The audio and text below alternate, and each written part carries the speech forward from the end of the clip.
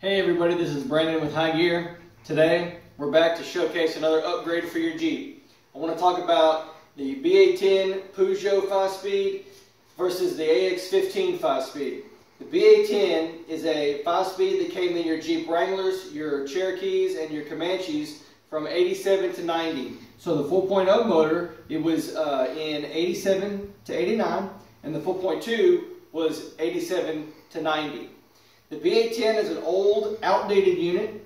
It's got some differences internally, and it's got some differences externally than the AX15. The main difference is the Synchro Assemblies. On the inside, your Synchro Assemblies are a cup and cone design. It is a poured design. They are made out of aluminum. They're not made out of brass, which is a very common material for Synchros, and they're not made out of steel that's fiber-lined, which is another common material. So because the aluminum is soft, they fail. It causes sticky shifting. It causes shifting issues, grinding. Ultimately, they fail. So in order to upgrade your Peugeot to an AX15, there are a few things that are the same. There are a few things that are a bit different. So let's talk about the things that are the same first.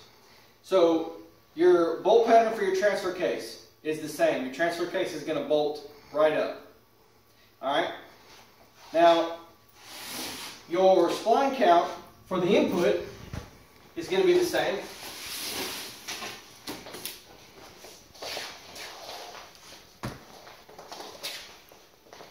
Your pilot shaft diameter and length is going to be the same. They're both internal slave, so you don't have to change your slave cylinder. That's going to be the same also. Now let's talk about the differences real quick.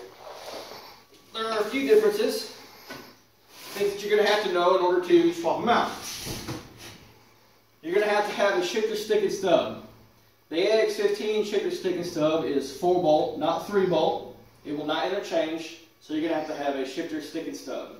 You're going to have a bell housing, although the motor side of the bell housing is the same. The transmission side of the bell housing is different, so you have to have a bell housing.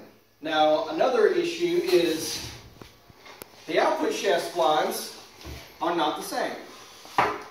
You have a 21 spline output shaft for the BA10. You have a 23 spline for the AX15. What that means is that although your transfer case will bolt right up, you're going to have to swap out your transfer case input. And you can do that one of two ways. You can either take the input that we supply with the swap kit and you can swap it yourself, or you can send your transfer case into us and we will swap the input for you for an additional charge. Now, another issue is the rear mount location for the crossmember. We supply this rear mount kit, which is a relocate mount kit. It bolts to the bottom of the AX15 and allows you to still use your original crossmember mounts that come off of the BA10. So everything in the kit we supply with the AX15, the shifter stick and stub, the bell housing, the rear mount relocation, and the input. Other than that, it's plug and play. I mean, you buy the kit, you use the same clutch, use the same slave cylinder, swap the input out, bolt everything right up, it goes right in.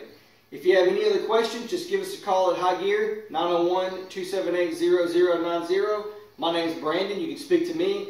You can speak to my brother Cody, who runs the day-to-day operations. He also loves Jeeps and knows everything about them. Or you can talk to our salesman, Bert. Feel free to give us a call or check us out on the web. Thanks for watching.